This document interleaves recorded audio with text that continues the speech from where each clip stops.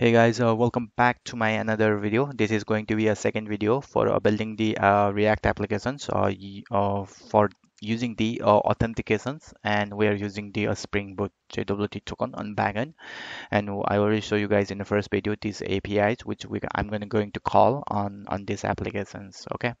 So far what we built is on the previous video of what we did is on app.js. We just added our header and we just add our footer, and this is going to be my the HTML here, which is going to be the home HTML that is showing up, and I also added a couple of dependencies here. So the dependencies is, as you guys can see, I added the Axios and React Router, React Redux, and React Donk. Okay, so this is all which we did on first video. So on this video, so what I'm gonna do is let's build a couple of these more components here, and let me write the component called home. Okay, so this is going to be my home component, so I'll just give the name as home. So I'll just delete this guys because I created inside the layout folder. I need to create here in the component. I'm not exactly sure I picked a component or not. Yeah, no, I didn't pick a component at all. I'm still in layout. Okay, now let me check I am in component or not. Well, I'll just expand this. I'll create new folder. Okay, now I can create a new folder here. So I will create a new folder called home, and basically now I will create the home component, and I will also create a couple of more components here. I'll create a folder here called auth. Uh, I'll rename this, make this as a auth, and inside the auth I will create a login component, and I will also create another component called register component JS. Okay, register component. And the home, what we're going to do is we're going to create a React functional component. So React functional export component here. So basically this component is going to be exact like this, and because we will create a routing on app component. So what we're going to do, we're going to cut this and we're going to paste it on our home here. I need to import the header.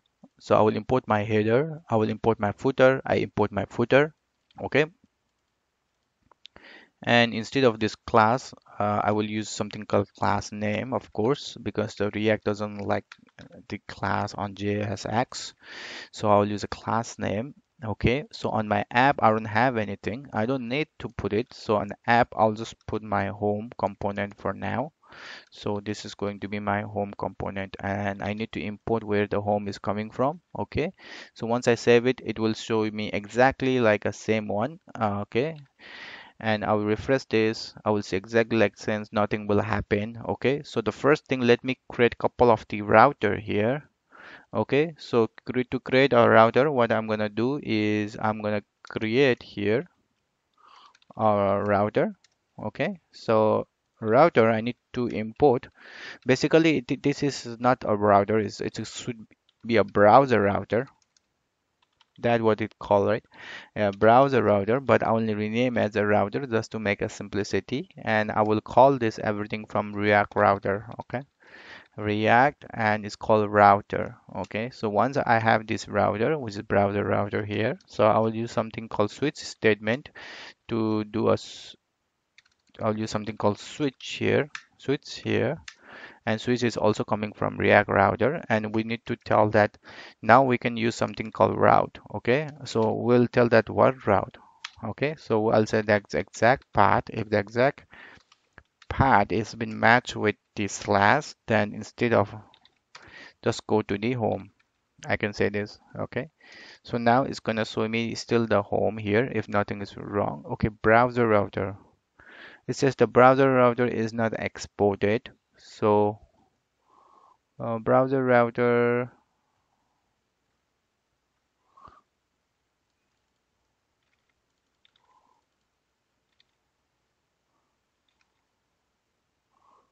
and I didn't import the route as well.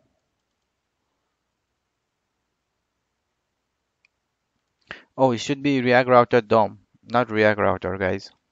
So I'll save this, and looks like I didn't even add these dependencies. What I add the dependency? Did I miss this dependency? I add a React. Oh, I add a React Router. I should add a React Router DOM.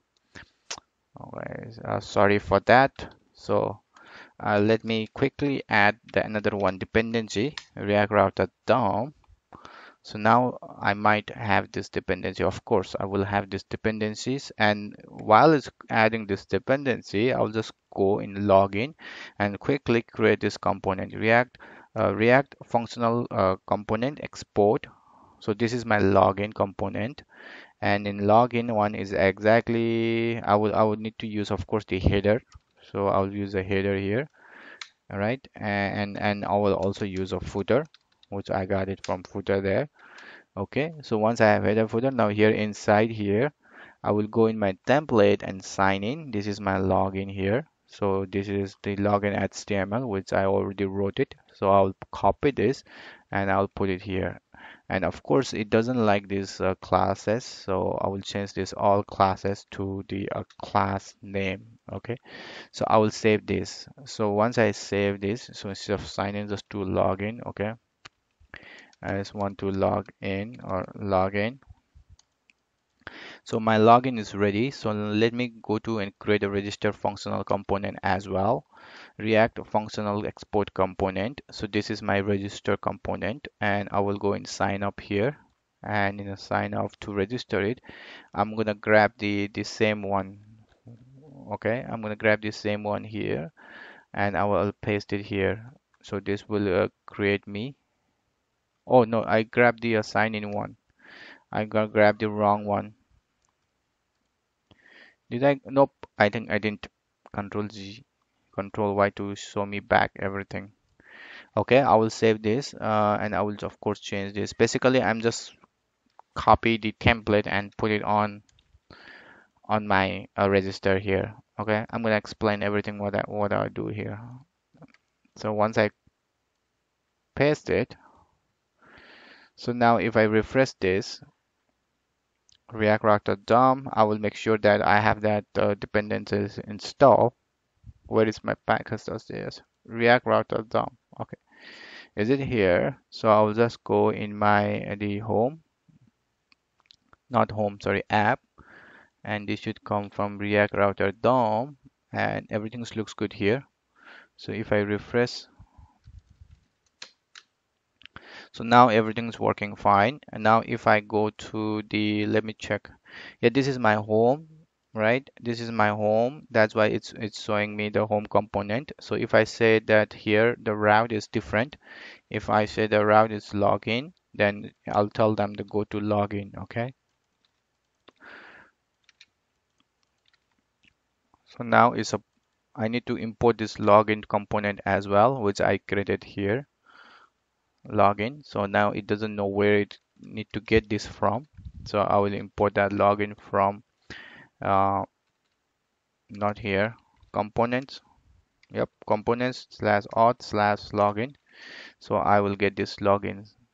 Okay, so now if I, okay, login is not defined, it says that. I'll just refresh it. Okay, so if I go in login now, so it will show me the login here, but if I go in home, then it's going to show me the home. So it looks like our routing is working perfectly fine, which is good. So another one routing we need is a sign up register. Okay, so this is going to be a register which is going to be sign up, of course. So I will put the register, I will import.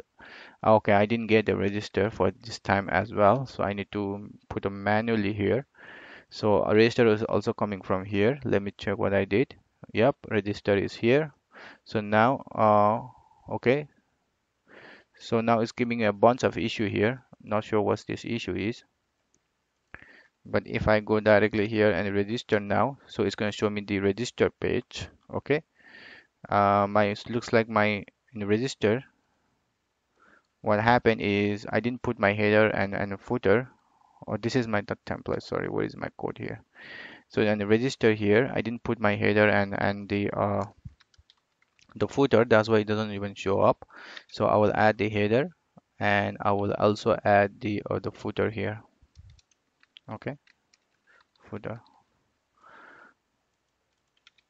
Okay, now it's gonna show me on register page. See, in my register, I see register. If I go in a login, then this is my login page. And if I go to the my home page, then this is going to be my home page. I know this button doesn't even work, so I need to make sure that this is also going to the same path where we define it. So now the next step is to go on that one. So I will just go to that layout, which is on the header. So here it is. So instead of using this A, basically it's just using the href here. So instead of using this A, I will use something called the React router provide, which is link. And I need to close this as well with the link.